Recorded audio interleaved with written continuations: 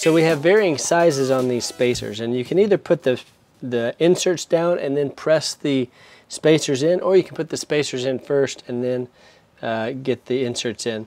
But at the end of the day, it's the clay on the wheel head that's going to keep the tile, regardless of the size, secure in place. Same as a grout would keep a tile in place, because tiles have these cool grooves on the bottom.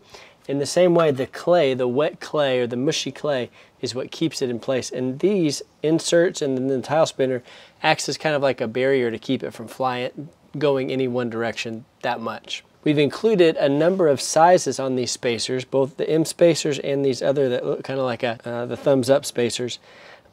So if you have bigger or smaller tiles of these different sizes, the 6-inch, the 4-inch, or the 10-inch hexagon tiles, that you can accommodate for that.